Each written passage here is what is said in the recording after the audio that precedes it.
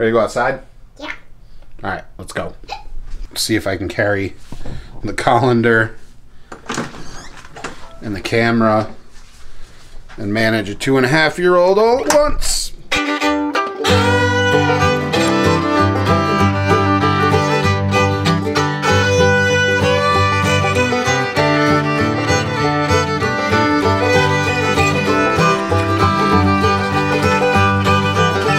Hello everyone, and welcome to a post-work episode of the Mindful Homestead.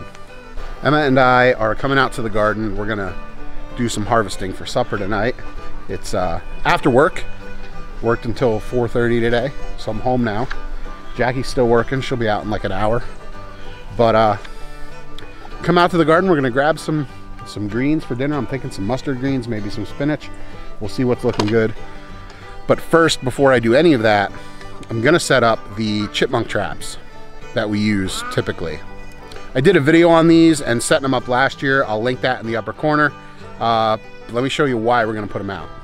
So if you look over here, you can see this whole thing is our strawberry patch.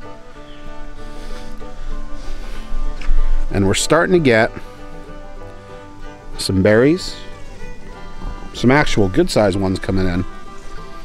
Whoa, Emma, check this out. Look.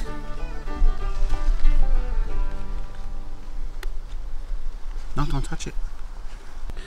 That's pretty cool. There's a spider eating a fly right in the strawberries.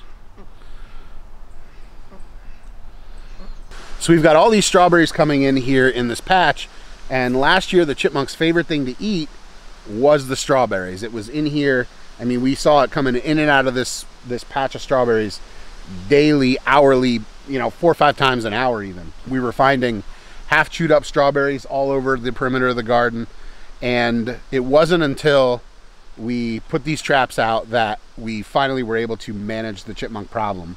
So this year, before the strawberries turn red, I'm gonna get these traps out ahead of time, and we're gonna hopefully nip the problem before it starts. So I'm gonna head into the garage. I'm gonna grab them. I've still got the stuff I had last year. I'm not gonna show you how to make them in this video. Again, that's that video that I linked up in the corner before if you wanna see how to make these things. But I am gonna get them set up. And what I'll actually do is I will set them up in this video, and I will hold off on putting this video out until I've had them out a couple days and we can see how they actually work and what they're catching.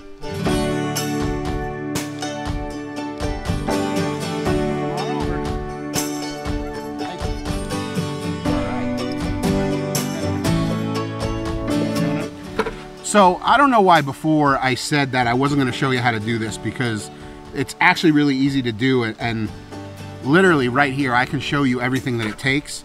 All you need is a 5-gallon bucket, like a 3-foot length of 2x4 or any other wood you want. 2x4 would work, 1x4 would work, 1x3 would work, probably even like a 1x2 would work, as long as it's about 3 feet long. And then you want to put 2 screws through the end of it. 2 screws or nails. You basically just want something sticking out the end. And all you're gonna do is you're gonna take that 3-foot piece of wood, you are going to hook it to the edge of your bucket, just like that. And then you're gonna grab your hose and you're gonna fill your bucket about 3/4 of the way full.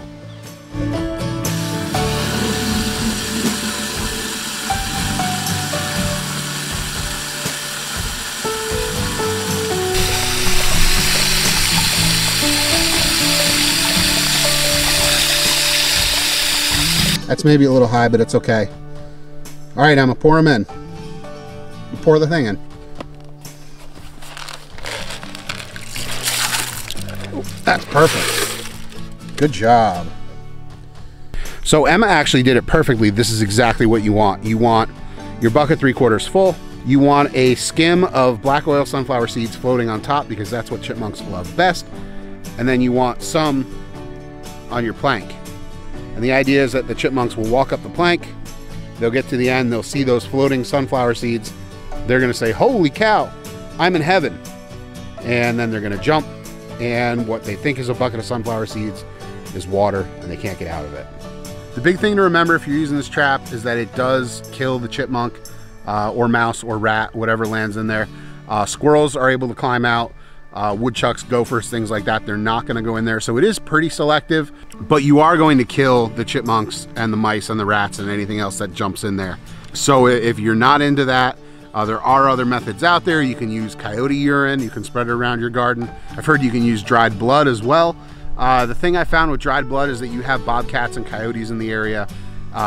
They will be drawn to that. So if you have other livestock around the farm, that might not be the best choice. If you have tried and true remedies for keeping chipmunks out of a garden, leave them in the comments down below. I'd love to hear them. But for now, when I found that we need to reduce chipmunk populations in an area quickly, this is the best way that I found. So that's how we do it. And I don't do it all season long, but I do use them during a portion of the season where I'm gonna be harvesting things that they really like and things are just coming into ripeness.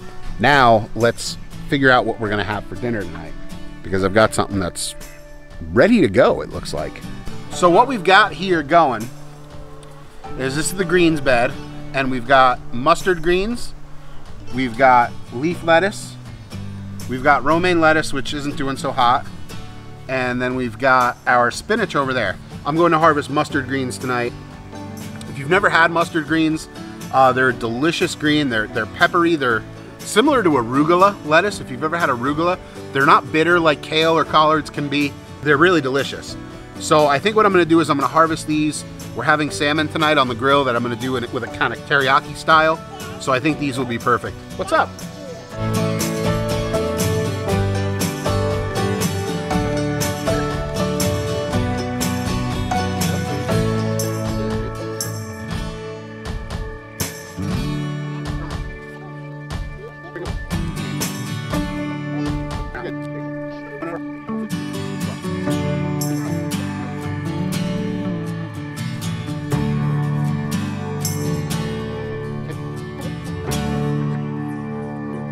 Here, you want to taste it? Taste it. Taste it. Take a bite. A little nibble.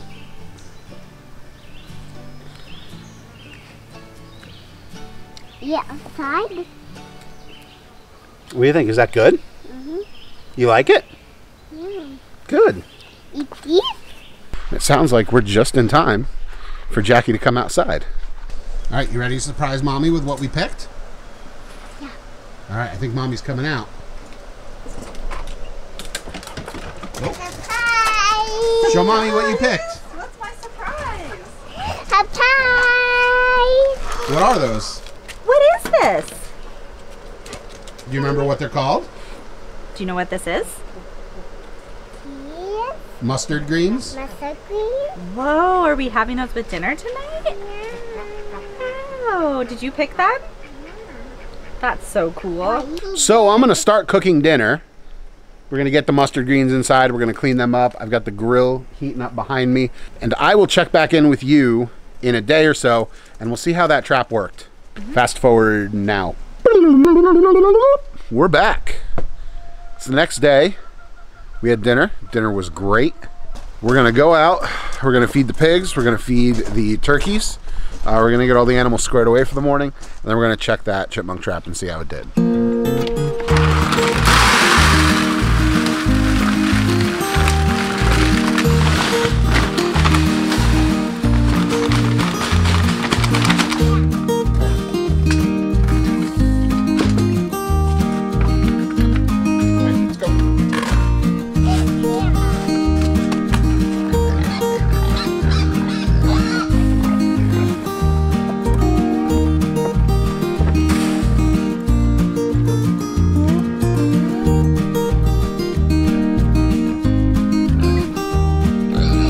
New pig trough is working great.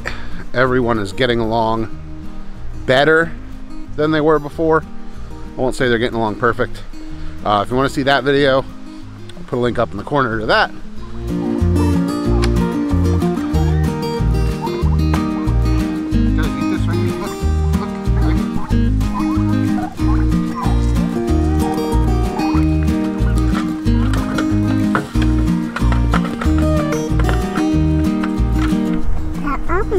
You could pat them.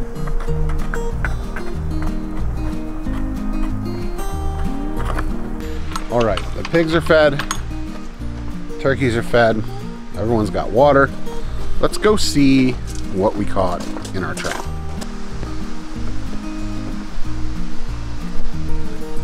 There's no seeds on the ramp, and the seeds on the top of the water have definitely been disturbed, so I think something was here for sure. The other nice thing about this trap is the screws with nails. You can actually use that to fish whatever's in the trap up and out, so it's kind of a self-contained thing.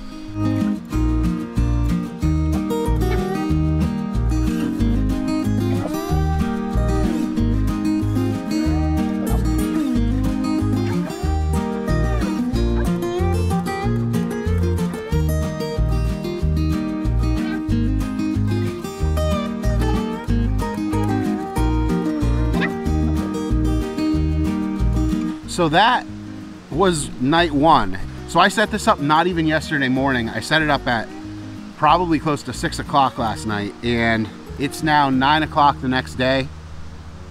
And we had 1 chipmunk and 4 mice. This is in our garden. Those are 4 animals that would have been eating the things that we're growing in the garden. They would have been eating strawberries, they would have been eating squash, they would have been eating the food for our family. We're not looking to eradicate these populations entirely from the homestead.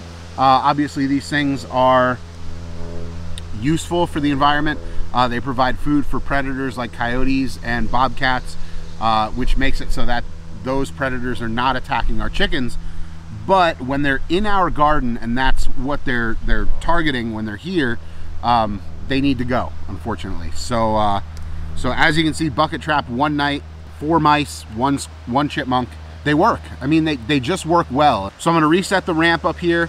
I'm gonna leave this as the day goes on, and probably we'll only have this out for another couple days just to drop the population a little bit. We don't leave these things out all season long. They're very much a targeted approach to drop the population just before times of harvest, so that we're able to get the food we're growing instead of the other critters. Let us know in the comments down below if you've tried this bucket trap and how it's worked for you. Again, I've linked back to that other video where we show you more in depth how to do it.